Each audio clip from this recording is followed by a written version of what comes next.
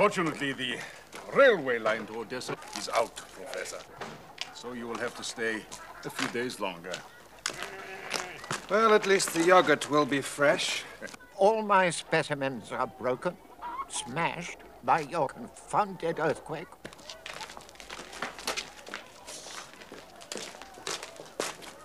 An impatient man.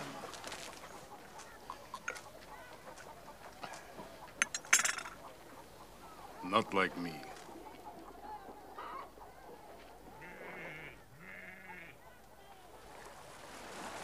Could you assist me to get away? How? By coming to my room tonight. I want you to stay till dawn. Mr. Rosenblum, you've taken leave of your senses. While you are there, the guard is unlikely to enter. It'll be long past breakfast before they realize that I am gone. I cannot compromise myself like that. Without such a ruse, I have little chance of reaching the border. They have the telegraph. They can send a message to intercept me. So you will be safe, leaving me at the mercy of both my husband and the captain. The fact is, you are a British subject and I am a British agent. And I have to get those papers back to England. Even if I were to go through with your plan, the consequences would be unthinkable. I would be locked up, humiliated, abused, and on being released by the captain, taken home in disgrace by my husband, sermonized at every station, and finally, when we did reach London, divorced, thrown out onto the streets. When you reach London, I will be there to meet you. Mr. Rosenblum, I know you are in a terrible situation, but even so, you should resist making rash promises.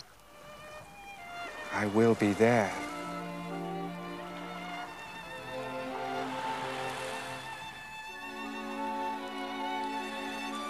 I am sorry, I cannot help you.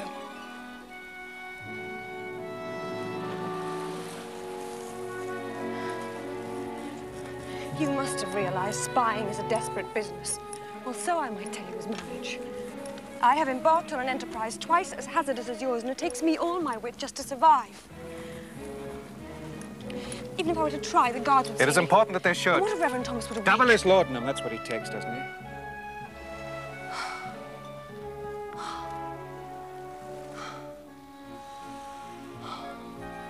Well, I understand your position.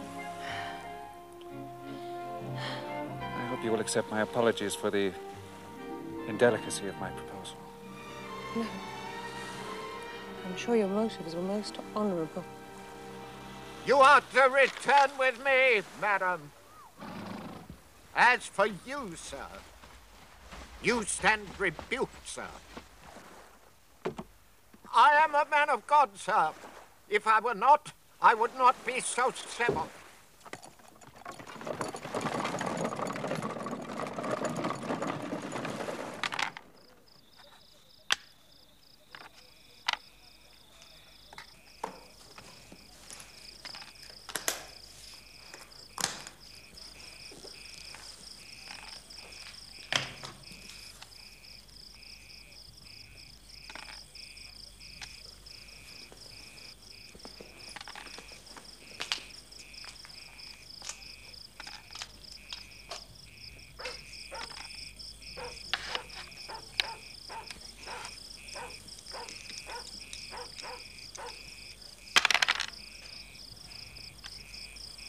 Margaret.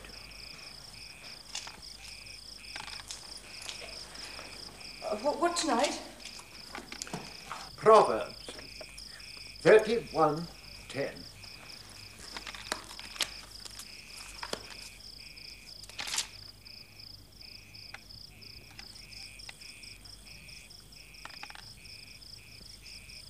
Who can find a virtuous woman?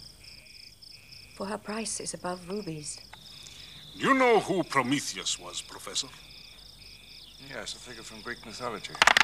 Correct. He stole the secret of fire from the gods, and he was caught red-handed. Do you know what they did to him? They chained him to a rock, and a tiger came and tore out his stomach. An eagle.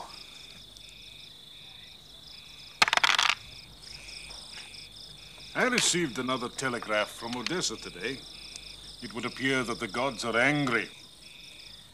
Someone has stolen some secret information about our oil surveys, which must not fall into foreign hands. So it would appear that my theory about Prometheus was correct, Professor. Prometheus was a very influential man, you know. He had lots of powerful friends. Nevertheless, he ended up chained to a mountain in the Caucasus.